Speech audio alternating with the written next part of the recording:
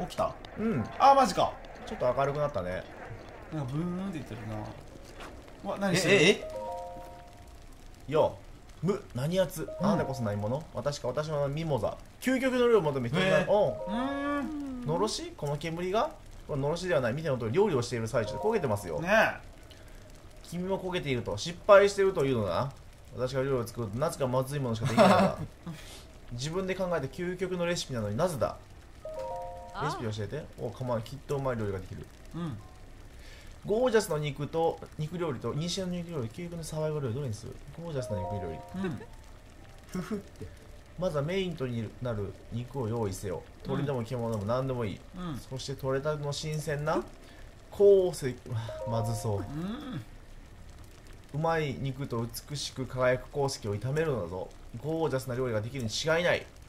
すげえ短絡的な考え方。料理。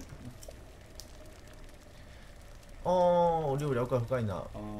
この人あれか、失敗例を教えてくれるってことか。なるほどね。これはダメだよみたいな。肉はだって岩塩で焼く、岩塩と一緒に煮込むというか、あそこの料理するんですよ。そうなんや。そうするとどうなるの？美味しい。いい感じの料理になりますね。あ、さっき見えとった煙あれやったんですね、じゃあ。あの人の焦げた。そうですよね。なんだあれ、なんであそこだけ緑なんだろう。あ、関係ねえか。ただの草か。いや、影でしたね。影と草。なるほど。よし。どっちゃさ行こう。こっちゃさですね。こっちゃさの、さっき、モブリンたち、馬モブリンたちがいたところの手前らへん、手前じゃ奥らへんかが何番なんだっけ？76番です。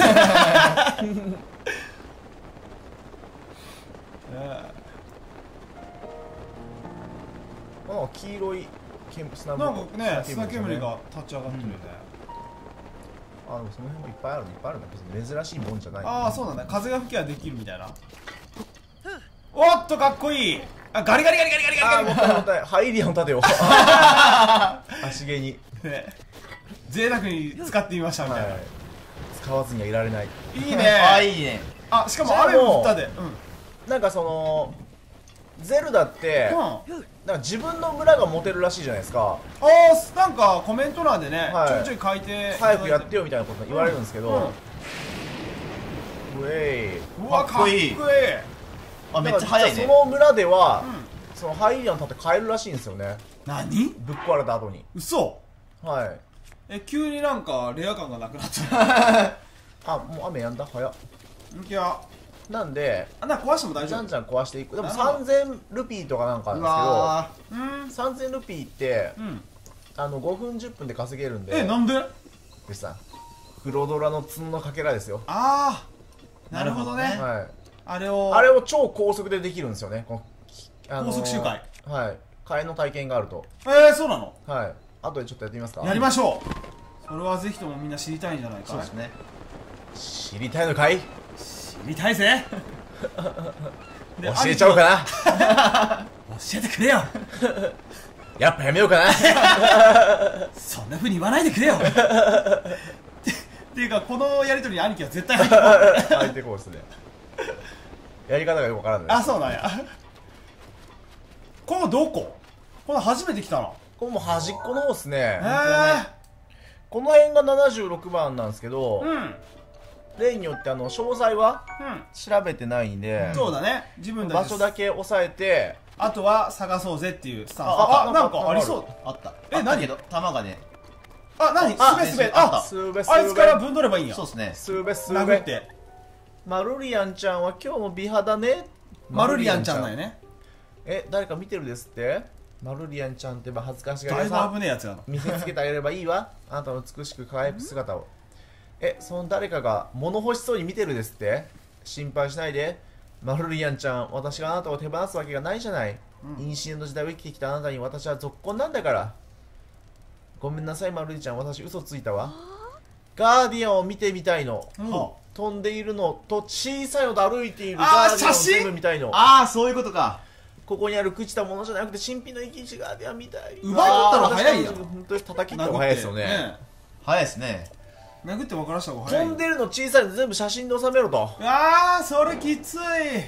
ハイラル城今全部いましたね。あ、そっか。あー、小さいのもおったっけ？おったか、あ、おったな。はい。あ、行く？行けんか、でも。ワープはポ高台イントがないんで、キャー。しんどいぞ、これ。これですもんね。あハイラル城。だいぶ遠いぞ、これ。上から行く？そうですね。馬ちん。また今度かな。そうなるかな。その前に、んまあ今みんなが知りたいトレンドはですね、無限フロダロンのあそうだね高速でやる。うん。それをまずやって、はい。あ、ここはもういつか。いつの日か。うん。写真で収める作業見たいっすか？まあでも、あれだね、ガーディアン見たら、はいそれを思い出す。思い出して。うん、そうですね絶対合いますからね、うん飛んでるやつとか。で、そうっすね全部揃った時にまたここ来よ。は覚えてたら。い。いつか許し合える日が来たらそうだでしたっけね、また俺たちって会えるよな、みたいな。あの約束の場所で。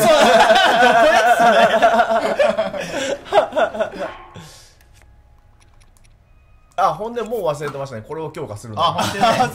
忘れるなやっぱ。忘れますよね。誰も気づかない。他がね、面白すぎるんよ。そうなんですよね。しょうがない。なんせ。あ、フロードラへね。雨降ってね。雨降っとるね。まずい。あ、そうか、前もなんか雨降ってて運悪かったみたいな。あれよね、うん時間を。そうそうそうそう。時間をね、うんたらかんたらしたいんだけどね。ここ、なんかな。ここまだマシかな。木でね。ねえ。ちょっと行ってみよああ、そういうことか。焚き火がう。そうなんですよ。使えないからね。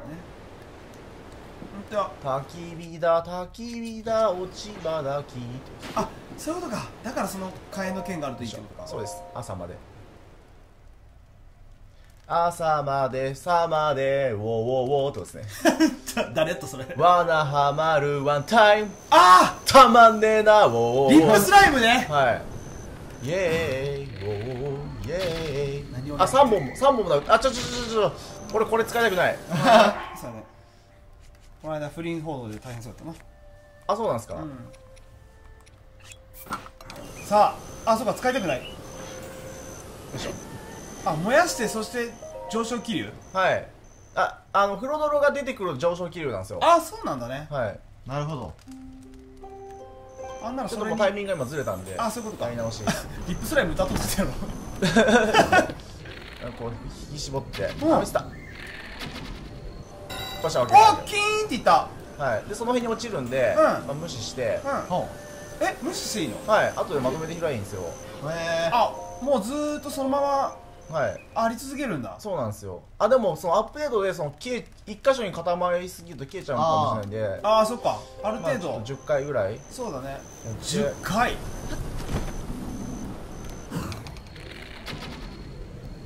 これはええわあい。カキーンって言ったね。そうなんですよ。ホラー AY ですあよ。、横に落ちる。あ、ほんでや。そうそうそうそ広いやすし。う。西川康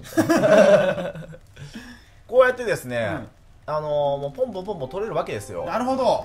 だからどうしても、うんこの火炎の剣的なものが欲しかったんですよ。そういうことか。外した。外しない。よかった。すげえな。あ、効率いいっすよね。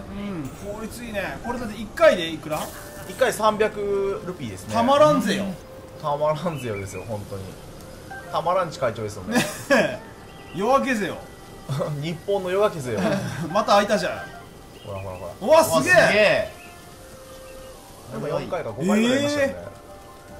たまらぬな。で大体こっち、今のところか、反対側にポンと落ちることもあるんで、その辺ちゃんとこの辺走って見てですね、なるほど。取りこぼしもったいないもんね。じゃないですね、敵に振るもんじゃないんですよ、これは。そういうことか。はい、火つけるもんですよ。なるほど。これ作った人はそんなつもりで作ったわけじゃねえだろうな、この剣。あれないな。まあでもあれ4回しかやってないのかな。そうなんじゃない？他やったから分からない。これでももう何1000ルピー以上そうですね。いってるわけだからね。はい。あんなのもうすげえマックスラでした。ハイリアの盾はい。増産や。そうなんですよ。あ、でも、なくならないと、入荷しないっていう。あ、そうなんやなるほどね。あ、それって確か、うんあれでしたよね、なんか果ての村うん果ての村を攻略しないと、そうだね、そこの下。そうですよね、解放されないみたいなこと言ってましたよね。よし、行きましょそっち行きましょうか、うん先に。その方が幸せ。う。そう。みんな幸せ。あ、でも先にゴルフやろうかな。なんだそれ。あと強化はあー、なるほどね。ああ、そっか、すぐ忘れるな。全部忘れ俺ら乱暴の鳥頭。3人集まると文字のチームね。もうやりたいことがどんどん変わってきますよね。まあそういつですね、やりになったら始終倒しいんですよ。本当だよね。まだミファしかねえし。本当だね。まだ最初の始終をうん、解放した方が攻略もしやすいはずなんですけどね。先行こうよ、じゃあ。いやいや、まだもう今の、うん。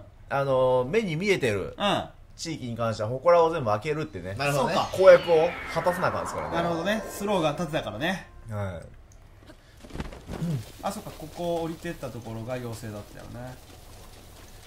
でもやっぱ、そうなんですよ。言ったからにはね、うん。ちゃんとやる。そういうことだよね。でもこの前なんかスプラトゥーンで、僕がバカバ使ってて、俺使わないって言ったのにっていうあコメントがちらほらある中、でも、うんコミチンがあ。うん。またバカバやってくれて嬉しいっていうコメントが多くてですね、うん嬉しかったな。そうだよね。温かいコメント嬉しいよね。はい。上げ足は取らないでほしいな。だよね。人だからね。気持ちも変わるしね。よいしょ。よし。こんにちは。相変わらずリーゼント決まってますね。決まってますね。うん。よっしゃ。なんかそのセットボーナスが何かっていうのがすごい楽しみですよね。そうだね。これで2段階目まで行くのかい。いきますいきます。55トカゲもしっかり集めましたから。そうか。じゃあどうなるんだろうか。壁登りスピード。もう1段階。セットボーナスですよね。うん欲しいのは。何がもらえるんじゃろむむ。あれ星のかけら。う。ん？どこにえ、こっちは？あびっくりした。ああ、そういうことね。焦らせやがって。びっくりしたうん。そうだよね。でも星のかけらってなんだ？あ、なんか流れ流れ星ですよ。なんか馬とかにもあるらしいんですよね。だから流れ星が落ちてる場所はどこかあるんだ。流れ星は双子山の世界一高い山から見下ろせば、もうそれも作業みたいに取れるらしいんで、探しに行こまた今度ですね。う。そっか。まだどっちみち、その星のかけらが今必要なのはここら辺なんですけど、ここら辺別に着ないじゃないですか。あー、そっかそっか。確かにね。いいんですよね。さあ、セットボーナス。壁残りジャンプ頑張り長持ち大米めっちゃいいじゃないですか。なんでやらんかったんやって。本当やな。僕も前何話も前からやろうってやろうって。本当ですね。うわもったいな。頑張り長持ちめっちゃよくなめっちゃいいっすね。早くて。何すげえ HP 減ってるんだけど。い？壁登りジャンプの頑張りが長持ちなの。 117。めっちゃあるやん。 93何でそんな手に入ったの？個。カミーボですよ。おあかげさまの。視聴者さんにいはい。ただいた。そうです。カミーボでです。いつの間にかなんでこんな減ってた？見ないでくださいでした。なんか減ってましたね。ねフロドラかな。ああ、そうか。あ、そっか、フロドライン僕らだ高いな。位置から。ちょっと、ここ行って、ゴルフ。ゴルフ決めていきましょうか。あで、そう、今言った通り、馬宿には、うんよく宝箱埋まってるんで、なんかうん、本当は犬にこう餌あげて、それでなんか導いてもらうんですけど、あこれワンワンみたいなそうそう。いきなりマグネティック的な感じで、もう引っこ抜く。あ、そうできるの？はい。できるはず。やったことないんで、その中に、いろんなアイテムがあって、その中にはその星のかけらもあるかもよみたいな、ある時もあるよっていう。なるほど。あ、馬宿にだから来たんだね。はい。マイヤードってことですね。生卵みたいな言い方。はいマグネキャッチ。はい。あ、何あれ？これでなんかドーラのあ普通の槍。普通のフェイスか。あ、ここらになんかあるね、やっぱね、埋まってたりするらしいんですけどね。犬にその餌やらんとそれが発生しんとかいうことはない？どうなんでしょうね。そうなのかもしれないな。ねそうだったら嫌だな。餌やってみる、試しに。やだな、やだな。怖いな。とりあえず一周してみて、なかったらやってみて。せやな、やってみようよ。分からんっすねこれ。ないな、ないな。敷地内にあるはずなんだからな。ないな。犬はどこにおる？犬何食うのほんで。肉じゃない、やっぱ犬なんで。あ、肉か。何肉ある？あ、さっきちょっと取ったか。そこに焼いた肉めっちゃあって。焼いた肉食うっすか？あ、持てないやん。あ、料理してあるからか。生肉か。ねえ、生肉不足？紙棒やります？あ、今こそやらない。あ、持ってるか。うえしかといや、気づくんじゃない？嘘でしょ。あー、食った食った。お、喜んで。じゃあ俺その間こう。え、もういらないって？嘘でしょ。もう食べるよね。食べて食べて。よしよしよしよし。犬の恩返しをしてくれ。うん。そうね、体の容量以上の肉食べてる。そうですね。それを言ったらリンクもそうですよね。あ、まあそうかお、どっか行くで。ね。君いいね。マグネキャッチをこう出した状態でこいつが何かするかもしれんじゃん。あ、外なんで。こっち、あ、外。いや、でも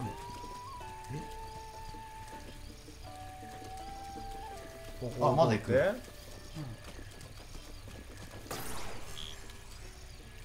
あ、見えない場所なんや。マグネキャッチで。え、どういうこここにあるよ。と？もう一回マグネキャッチを。あった。あ、見えるんか。あった。あ、分かりにくい場所っていうだけで普通に取れるのか。そういうあ、かもことですね。しれないですね。ちょっと色が。よいしょー。そういうことか。さあ、何が入ってる？おー、ああ、でもいい。10本。全然獣肉よりいい。ね。マックスラディッシュが余計嬉しい。本当だね。余計しかね。ありやね。犬を見つけたらじゃあお肉をあげた方がいいね。そうですね。うすごい収穫ありだ。よし、もう行こん。次はどこ行きましょう。あ、そうか。ゴルフか。う。そうです。あの日できなかったそうやね。ホールインワンを。リベンジね。あ、じゃああそこのハンマーとか持ってかんでいい？ハンマー欲しいですね。ハンマーっていうか温度だったけどね、あれ。小野さん欲しいな。ね。これは達人の斧。まあ木切るようだね。もうハンマーの方がその気兼ねなくうんいけましたけど、うん。これはこれでいいですね。そうだね。まあ、最高王家の剣で、王家の体験で。おお。めちゃくちゃ豪華よ。はあ、でもあれか、ハンマーもらえたっけ？この絵ハンマーもらえたのは最初のその宝箱なんで、ああ、そうやね。復活してるのかな。どうやさ。そうやろうね。そうやろうね。今ね、間違えた。どうやさ。そうやろうね。そうやろうね。な、この子。これな、最初のやつでも終わったよね。やり直しかな。どうだろう。ああ、やり直しや。やり直し？うそ。だってほら、そうね。ほら、何やと？ほら。なるほどね。望むところああ、だ。でも宝箱ねえわ。それはないでしょうね。ね。ライデルの体験からやっていこっかな。でもここは結構簡単でしたよね。うん。力加減。そうなんですよ。場所は別にそこでよかったもんね。5回。あ、間違えた。よし。よし。あ、これ戻すのもめんどくせえ。あ、そうだ。もうここでリセットですね。そうか。えい。あ、消えてまた新しいのができるんだね。5回やったっけ ?4 回やったっけ？いや、5回なかっいや、4回。た。4回で。ここでもまで、違う。あ、うん。高さが足りんくなったから、ここはこれでいいんですよ。そうだよね。ギターロックからの、あ、ずれてる。あ、早い。すげえずれた。えあ、でも4発でうん軌道に乗せまっすぐなんですよね。やっぱうんそうだね。まっすぐ。難しいなこのまっすぐを取るの。そうなんですね。うんだからそのマグネキャッチをした時にまた視点がちょっと変わるんで、あこれ絶対下向くじゃないですか。あそうだね。あちょっと右か。いやーこれどうしようもねえ。むずいなこれ。むずいっすね。うんドンピシャを取りたい。嫌じゃダメなのかな。ダメか。いやー、どうなんですかね。わかんないね。やってみますか。うんあ、反応してない。いや、してる。ダメかまっすぐ。ああまっすぐすぎるんだ。なんならちょっと下だな。本当だ。ダメだ。弱いな。そうだね。弱いっす。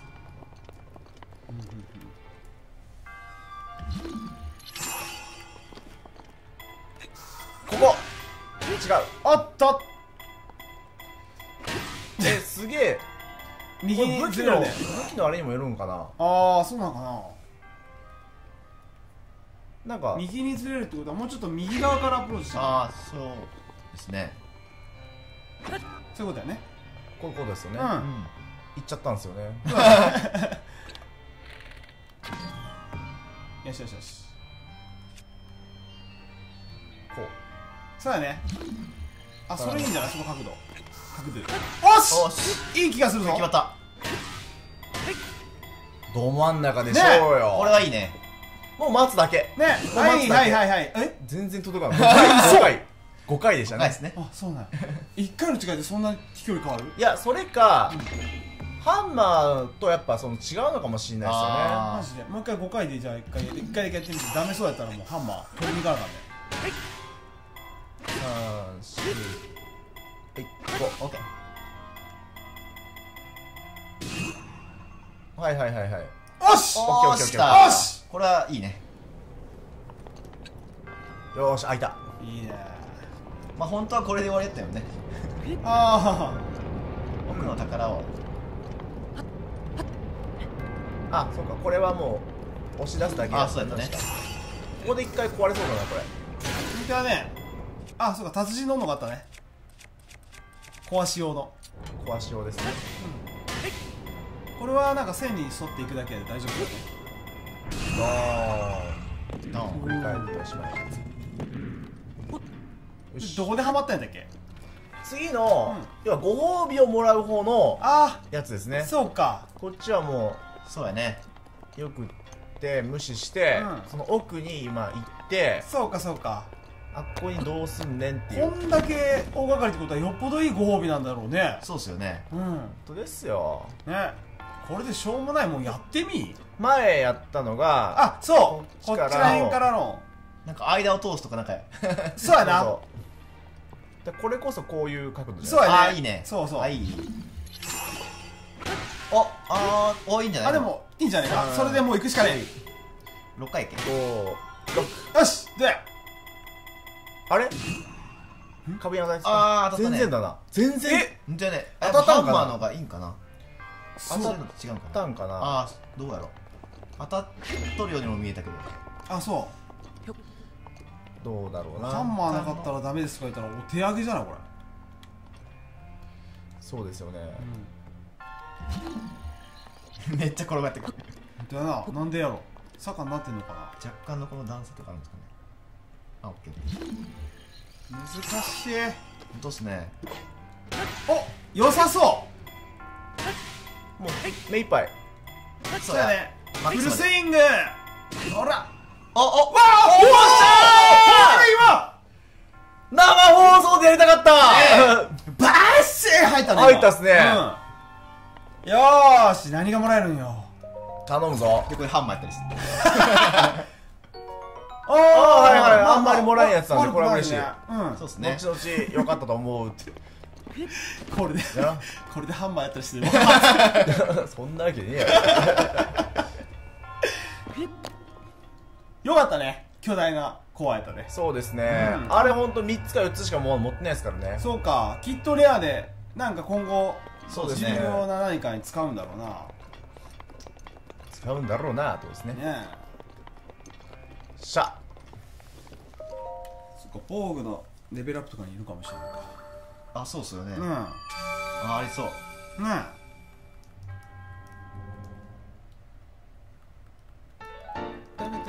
4つ目や。これで、うんハートをね1列目終わらせましょうか。はい、そうやね。でもなんか頑張りメーターがぐるぐるぐるってしてるの見るのもうんいいなと思うんですよね。そうだよね。ずるいなーってずるいまだ1回しかやってないもんね。ずっちいなーってなるんですよね。ずっちい。誰が言っとったんだっけそれ。めちゃイケやったっけ。山本うん孝之でした。ああ、そうやそうやそうはいやそうや。細かすぎてそうです伝わりづらいものまで織田裕二のモノマネそうだねみたいな感じので次がですね、はい。ここが終わって、うん。あ、上の方ここもまだなんかあるらしいんですよね。行きますあ、でもなんか大変そうやな。まだ下の方が全然終わってないあ、そっか。ですし、ならま果ての村がなんとか言ってましたよあ。ね。そうやそうやそうや。はい。懐かしいな。ほんとその時を生きとるんだよ。そうですねう。ん。悪気はないんだよみんな。そうだね。すげえ突っ込まれそうやけど。おーいっつって。あ、そうだ、なんか一個ね、うん。そうなんですよ。一個なんか行きたいとこあったんですよね。ほうほうどんなん？一回なんか迷い込んだうん。ジャングルみたいなやつあったじゃん。何のせいかも得らなかった。あったね。あそこに、ん王家の剣とか取りに行こうと思って、うんうん行ったら、見ちゃいけないものを見て、えうん。それを、もう一度ちゃんと見に行きたいんですけど、なるほど。行きましょう。完全に見ちゃいけないものを見たんですよ。あ、マジで？はい。なんだろうそれ。それは言えませんよ。楽しみにしてるぜ。ここ久しぶりですね。あ、本当やね。果ての村のあそこの上にちょこんと乗れんの？そこの家の上に。まあ乗れるでしょうね。乗ったところであ、なんですよ。本当やね。ごめんね。そうなんかどうしてくるんですか。なんか乗れるのかなと思って。はい、乗れました。乗れるぜましてどうぞ。さあ、そうだ、なんか宿とかにさ、うん。うん。なんですか、手帳みたいなのがあって、みんなの困ってる集みたいな。なるほど。謎解きはい。ミニチャレンジ集。そうなんですよ。あるの？いや、どっかになんかありましたよね。どっかとかかかりこにあったよね。はい。だから、うんどっかの部屋とかどっかの家には、うん。そんなのがあるんですよ。ミニチャレンジ集がね、ヒント集があるわけや。多分。リンゴ食べたい。お、ブキブキーっつっとあ、った。今、おお。ちょうどいい。ウェイうわあ、待てウィス。ー。元気やな。兄ちゃん、外の世界から来た人、なんか弓矢とか剣とか上手っぽいしんちゃん強えんだろ。まあね、きっといろんな武器使ってんだろうな。だったらさ、兄ちゃん俺の夢叶えてくんない？うん。なんかじいちゃんが武器好きだったんだけど、どうしても見られなかった武器があったんだよ。うんだから今から言う、持ってこいと武器を。いいぜ。あ、写真じゃなくて持ってこなきゃダメなんだね。どうっすね。旅人の剣って知ってるか？普通そこら辺の押しとるやつよね。そうっすよね。そうです、逆に難しい。うん。逆におじいちゃんなんでそれ見れんかったん？それよう武器マニアって言えたの？そこお兄さん、いいお天気ですね。ヨルザイーストウィンドは今日も元気ですよ。うん。あ、ゴーゴトカゲがいる。あ、本当や。あ、逃げた。なんか登っちゃったんですよ。僕の意思とは裏腹に。なるほど。